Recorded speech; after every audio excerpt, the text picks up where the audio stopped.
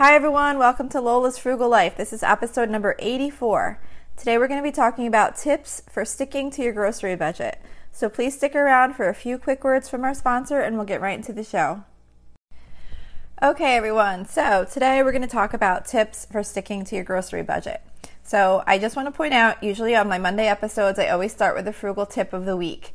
I decided that starting with this episode, I'm no longer going to do a frugal tip of the week for the episodes that are already a frugal topic. The topic can be your frugal tip of the week. So all these tips on saving on your grocery budget, or sticking to your grocery budget rather, will be the frugal tips for the week, because I don't want to run out of frugal tips. As the weeks go on, it's getting harder and harder to think of more good frugal tips, and I don't want to run out. And of course, at some point I'm going to have to start repeating, but I'd like to keep some frugal aspect of each episode, if possible. So for like the non-frugal topic episodes, to keep some frugal aspect to it, those will include a frugal tip of the week. But this one, since it's already a frugal topic, I'm not going to include a tip of the week this week. So anyway, let's get into this information. So the first tip for sticking to your grocery budget is, it seems kind of obvious, but this has to be said, to make sure that you have a realistic grocery budget. Like if you have, say your like weekly budget for like general spending, I don't know, I'm just going to make up round numbers, is say $300, and you spend maybe $50 on gas, whatever, $75 on something else, and then you're like, okay, I didn't even add these up as I'm saying that out loud, so these numbers might not even remotely add up. But the point is that say you say, okay, and I have $125 left for groceries in my weekly money that I can spend. But every week you're spending $175 on groceries. Well, you're setting yourself up for failure if you're saying that you're going to spend $125 on groceries because that's what you have left in your weekly money that is allotted to be spent. If you've never been able to achieve that number. So if you know that you're just going out and overspending and going crazy and you legitimately could get down to $125, then that would be fine. But if you're just saying $125 because that's all that's left in your budget at the end of the week when you see how much money you have to spend, then you really have to look to see where else you can cut back if possible, to get your grocery budget to a realistic budget.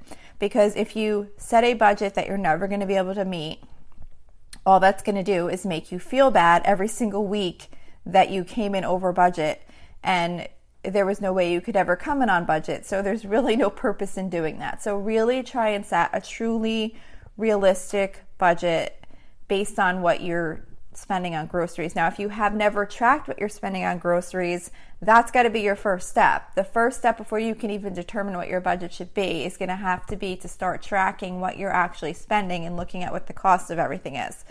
So once you have your budget in place and you're starting to be able to stick to it, then that's where you'll start to notice areas where you might be able to pull that back a little bit and get that budget down lower. You know, you might see like, oh, well, if I do that, and this is if you're trying to get the budget lower, maybe you're fine with what your budget is and you just want to stick to it so that your other categories, you could just come in and budget on general.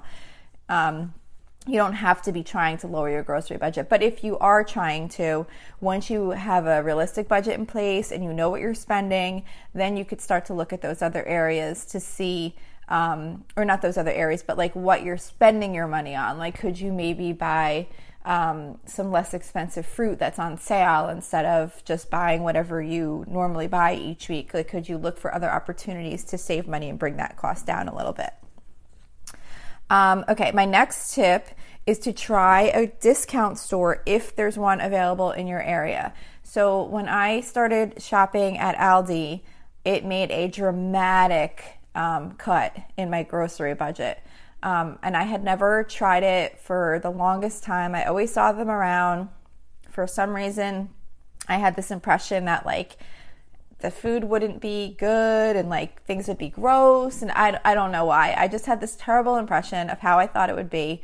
And one of the girls I work with was telling me about it one time and how she saved so much money. And I took my kids in there once before we were going on a road trip, and I let them pick out like a whole bunch of snacks and drinks and whatever, just to try stuff out, because I figured, oh, it's just for the hotel or whatever. And everything we got was really good, and the prices were dramatically lower, like so much lower. So anyway, this isn't an advertisement for Aldi, but I'm just saying, like, if you have a similar type store or maybe some kind of discount stores in your area, it's worth at least giving them a try. If you don't like it, you don't like it. But at least give it a try. Maybe there's certain things there you'll like and certain things you don't. And there might be, a good bunch of stuff that you can maybe save a lot of money on. So that's just a tip to give it a shot if you haven't before.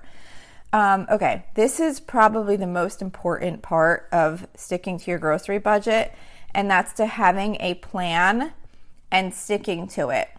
If you just go into the grocery store and just kind of go and say, like, okay, I'm going to grab some meat, I'm going to grab some bread, I'm just going to grab some side dishes, and you're just kind of in there and you're just grabbing things and then kind of coming home and then determining what you're going to make with those things afterwards, it's going to be really hard to figure out what you're going to spend once you get there, because you really don't have any idea. Like, you don't know if you're going to buy like steaks that are a lot more expensive, or if you're going to buy chicken breasts, it's a lot less expensive, or if you're going to do like a cheap meal one night that maybe is just like scrambled eggs and like, I don't know, like we'll do like breakfast for dinner, or if you're going to do like soup and grilled cheese, like you don't know what you're going to wind up buying, and that makes it extremely difficult to try and stick within a certain dollar amount budget. So when you have a meal plan prepared before you go grocery shopping, you can create a list of exactly what you need to cook those meals that are on your list. I use an app, and again, none of this stuff is sponsored or anything. I'm just sharing with you what I use. And I've mentioned this before, but I use an app called Mealboard. And basically it has all my recipes in it. You can put your own recipes in, you can import recipes from other sites. But anyway, I use that to place the recipes on the days of the week that I'm going to make them. And then I'm able to create a shopping list from that app. So once I have the list, like once you have your shopping list of what you're going to need for the week, first you want to go and make sure in your house that you don't already have some of those items. Don't just say like, okay, I need 2 cans of corn for this recipe and put 2 cans of corn on your list. Well, put it on your list, but then go check, like, do I already have 1 or 2 cans of corn in the cabinet? If you need chicken breast, do I already maybe have frozen chicken breast in the freezer? And you can even start your meal plan that way by looking to see what you already have in the house and putting those things on the meal plan and then adding to it from there. But anyway, yeah, so you definitely want to get your list of the items you need to make the recipes you're going to make for that upcoming week. And it doesn't have to be recipes. Like, say if one day for lunch you're going to do frozen pizza, then put frozen pizza on the list. I actually even put those items in my meal plan so that they'll come up as like an item that I need to purchase. And then just check and see, do you have those things?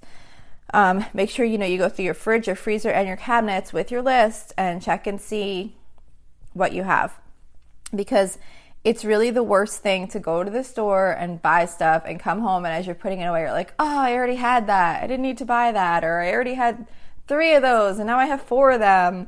I've definitely done that. Of course, I think we all have, but you really want to limit that if you possibly can.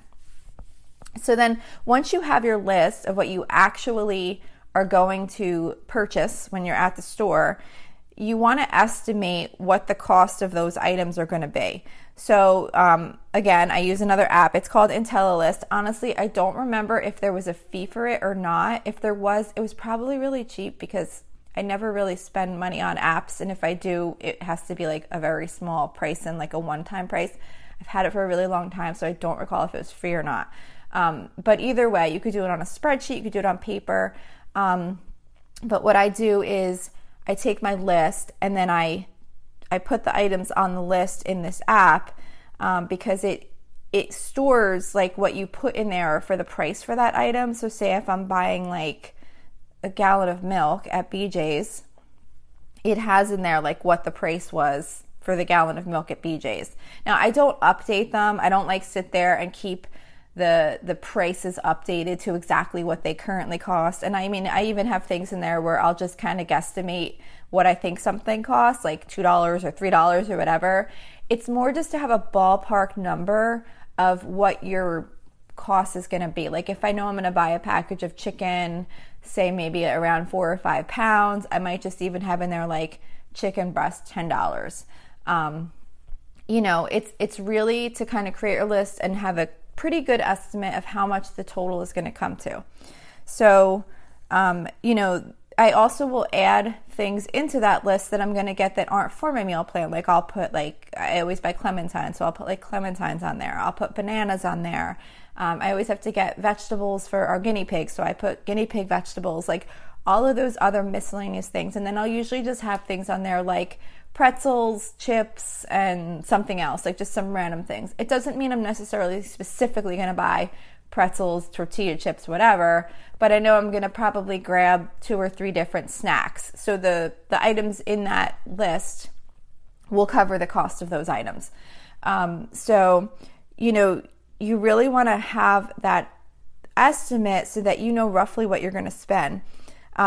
Because once you can see that, if say you add everything up and you're like, holy, this is like gonna come in way over budget, you can then start to look back and say, okay, well, and I'm not saying that this is typical, but just for like a example, maybe you could say like, okay, well, this week we were planning to have steak on Monday and shrimp on Wednesday, and we just don't have enough money in the budget this week for that. So we're going to remove those, and maybe we're going to do like hamburgers instead on Monday, and we're going to do breakfast for dinner instead on Wednesday. I'm not saying you have that much extra things, high price items in your budget. It could even be that you just were having chicken all week and you're like, you know what? We're still coming in over. We're going to have to do like breakfast for dinner one night and I don't know, something else, inexpensive on another night. But at least it gives you the opportunity to see what you're going to spend. And maybe if you look at it and you're like, yeah, this is coming in over budget, but these are things that I really needed to do or really wanted to do this week, well, then at least you have the opportunity to look at your other budget categories and see if there's somewhere you can maybe expect to come in that week, or maybe pull back and say, okay, well, I really wanted to make these meals this week. So instead of having a little money aside for to do something fun with the family, we're going to hold off on that this week, and I'm going to use that money towards the grocery budget. At least gives you an opportunity to make decisions on how you're going to spend the money. And then another thing that I like to do, which I've mentioned before, is that say if I need laundry detergent, and I get the big giant ones at like BJ's or whatever, so it's probably close to $20 or whatever for that. So if I get my list together and I see that this particular week the total cost is coming in on the lower side, I'll look at my list, because I always put those things on my list beforehand, like laundry detergent, toilet paper, things like that. As soon as we are getting to where we're going to need it within like a few weeks or a month or so, I already put it on my list, because I always try and have a backup. That way on the weeks when it does get lower, the budget gets a little bit lower based on whatever we happen to need that week. That's the week when I'll buy one of those items. So I'll say okay, it looks like we're coming in about $20 under what our budget is. So this week I'm going to buy the big thing of laundry detergent and get that out of the way. And then maybe another week, if we happen to come in under, I'll say, okay, this week I'm going to buy the big giant package of toilet paper or whatever. So it kind of can help you plan some of those higher priced items that you might want to try and squeeze into the week, or say, okay, well, I can't get them this week because it's really high. Hopefully next week will come in a little bit lower. So that's that. Okay, my next tip is to make swaps while you're in the store if you see a great sale price. So just an example, maybe sometimes I might have fresh green beans is on the meal plan for this week. That's going to be a side dish. But maybe while I'm at the store, I'll see Brussels sprouts are on sale for super inexpensive, or, whatever, some kind of vegetables on sale, a super cheap price that winds up being significantly cheaper than the item I was going to buy. I'll kind of know in my mind if it can be swapped out. Like if I was just doing green beans as a side, there's no reason I can't do Brussels sprouts as a side. Of course, if it's something your family likes, but you know what I mean? Like you could just kind of, if there's things like that, that it doesn't specifically have to be that item, you can do a switch in the grocery store and wind up saving, and then maybe that gives you a little extra flexibility to buy like an extra snack, or like maybe something else that you might want to get but you kind of are holding back on. Or you could just save the money. You don't have to purchase something else. Same thing with like fruit. Like say if I had planned on getting apples, but I see like cherries are on sale really inexpensive this week, or strawberries or something, then I'll grab those instead. So, just kind of keep an open mind while you're in the food store. And as much as you do want to stick to your list, if you see things in there that are at a lower price than what you were going to buy, and it's something that could be swapped out, then go ahead and consider purchasing that other item. Okay, my next tip is that you don't always need to get the best price per pound, ounce, whatever. So this was something that I had a really hard time with accepting, and of course everybody can make their own decisions on whether they feel this is appropriate for them, but I found that I was getting myself over budget very often because certain things that I would buy, I would always feel like I had to get the very best price per pound, per ounce, whatever it was, even if it meant buying a very larger quantity of the item, which then, because it was such a larger quantity, the cost of the product as a whole, while it was cheaper per pound or whatever, or per ounce, the cost of the item would be a lot more. And if I bought many items at those larger quantities and larger prices, I'd wind up coming in over budget for the week. And then I would say, okay, well, next week I have to try and come in under budget because I bought all these things, but I got them at a really great price. So, okay, that never worked for me. Whenever I would come in over budget, it was very difficult to come in under budget the next week because often there would be more of those types of things that I would need to buy, or whatever would happen. It would just be so hard to try and remember, okay, I came in $15 over last week, so now I have to try and come in $15 less this week, and then, okay, well, I made up $10 of it, but now I got to try and come in $5 less next week, and the next week I come in over, and it was just really, really difficult to try and manage that way.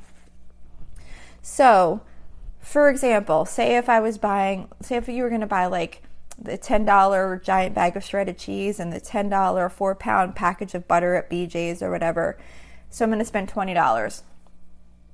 But if I bought the smaller $3 bag of cheese and the $3 1-pound package of butter, and that's all I needed for the week, at this point, I'd rather spend the $6 and get the quantities that I need instead of spending $20, which then took away that $14 from what I can spend on groceries this week. So that's just an example of 2 items, but if you're applying that to all the different things you're buying, and you're always buying these larger bulk items to get the very best price, it can really make it more difficult to manage the grocery budget. Now, I do buy things like meat. I do usually always buy the larger quantities and get the better prices, but I'm going to use those usually within a 2-week time period, like the week that I'm buying for, and then the next week they'll go into my meal plan. So they're immediately going to take cost out of next week's budget. Like if I buy a package of 4 chicken breasts and I'm going to use 2 of them this week, when I do next week's meal plan, it's going to include those other 2. So that will immediately take a cost off of one day of purchasing meat for during that week. So I don't worry about things like that. I do purchase the larger quantities on meat and things like that. And like I said, I also do for like laundry detergent, paper towels, things like that. But those are things I can plan for more easily because of that way that I kind of always keep a stock ahead and then just squeeze it in when I have money in the budget, not purchasing it and then trying to make it up the next week. So I just find that it's really, really helped me to accept in certain situations that I might be paying a little bit more per ounce or per pound to buy like the one serving, not one serving, like one portion, one family size package, whatever, of rice for like one meal than like this giant package, or like I said, the butter or things like that. Because I really used to feel like I had to get the best price. It's really not that much different usually. And if it can keep you to stick to your budget for that week, I just find it so much more, I don't know, it just makes it feel so much better to stick to my budget for the week than having saved the little bit of extra money on getting the better price on those items. Now, if I was giving myself more flexibility in the budget and I wanted to increase my budget and I could fit all those items in, then sure, I would buy those. But I am trying to stick to a lower budget right now, and I'd rather come in on budget and just buy the 1 pound package of butter than the giant one and spend that extra money. That's going to make me go over budget. So anyway, that's that one. The next tip is that you don't have to buy stuff just because it's on sale. So as hard as it can be to pass up a really good deal when you're at the grocery store, if it's going to cause you to go over budget and it wasn't on your shopping list, it's not really worth getting it and spending the money that you didn't plan on spending at the store. If you wind up, where you kind of got everything and you could see that, you saved a little bit of money because you did swap out some of those things and get some stuff at a better price, or maybe you just had already gone in and you knew you were going to spend less and you see something that's on sale that you really want, you think it's a really great deal, then go ahead and get it. But if it's going to cause you to go over your budget, it's just not worth it. Because like I said, it's so hard to make it up. It's so hard to catch back up the next week. And I keep talking about per week. For me, I have found that shopping every week has made it much easier to stick to my budget than to do it every 2 weeks. Everybody's different, of course. That's just been my experience. I used to do every 2 weeks, but then in between I'd have to go restock up on like milk and things like that. And then, I don't know, like with that extra trip, it just kind of made it more difficult for me to kind of manage the money, because I'd have to say, okay, well, I'm spending this much, but I need to make sure I save this much to restock on things during the week, and it just made it more difficult for me. So to me, it seems easier to do 1 week at a time. I plan my meals for the week, I get my grocery list for the week, and I have my budget for the week, and I've actually really been able to stick to it pretty good. There are times when I might go over a little bit, but it's usually very small, and then there are other weeks where I come in slightly under, so it really evens out, and I just find it easier to do it on a weekly basis like that. Okay, let's see. My last tip is, if you are really trying to stick to a grocery budget, I suggest going to the store by yourself if possible. So the reason I say that is because a lot of times you might be the one who is really concerned about the budget, but the other people that come with you maybe aren't, and they might be more apt to start grabbing other extra things, or just saying, hey, can we get this, can we get that? I'm mainly referring to, in my case, to my kids. Okay, so I have teenagers, and they do, so they're not at an age where they don't understand, like they understand that I'm trying to stick to a grocery budget, and I'll even tell them before we go, if one of them says, oh, can I come with you or whatever, and I'll say, well, you can come, but don't ask me for anything because I have no extra room in this week's budget. I already know if it's going to be a close week, and I'm not going to want to pick up any extra items. So, I'll say, you can come if you want, but I'm not saying yes to anything. But it's still hard, like when you get there, it's hard for them because they say, oh yeah, I'm not going to ask for anything. But then they start to see stuff while they're there, and it's hard for them to not want to ask. And then when they start asking, it's hard to always say no. And then you might say like, all right, well, just get that one thing or whatever, So it's probably easier if they just don't come. But once in a while, if I do have extra money and I know that I can maybe get them something, I'll say, okay, well, you can come, but you can only pick out one thing. And I really stick to that. And I think that in those situations, it's actually kind of good because it makes them really kind of think about what they really want and not just grab all these things and say, oh, can we get this? Can we get that? Like they have one thing they can get, so they have to really think about it and make sure they pick out what they really want to get. But I've definitely gotten much better when I have said we're not getting anything extra and one of them will want to come. And I really am like, no, we're not getting anything extra. So then they just don't really want to come anymore because they know that I'm not going to get them anything. If I say I'm not getting it, I'm not getting it. And then they're just like, well, I'm not going to go if I'm not going to be able to talk her into getting me like some, Gatorade drinks or whatever. I don't know. But anyway, so that's the last tip. Hopefully something in here was useful or helpful to you. If you have any other tips, maybe just you could share by messaging me and I could share them in a future episode. You can reach me through facebook.com/Lola's Frugal Life. You could send a message there or like the page just to see the posts. There's also a link there to the private user group. You can click the link and submit a request to join, or you can go directly to facebook.com/Lola's Frugal Life. I'm sorry, facebook.com/groups/Lola's Frugal Life and submit a request to join. We discuss topics related to things that are discussed on the show. So I would love to have you. Also, please don't forget to subscribe. And if you'd like to leave a review, that'd be really awesome. And that's it for today. I really hope you enjoyed the episode, and I hope you have a really awesome day.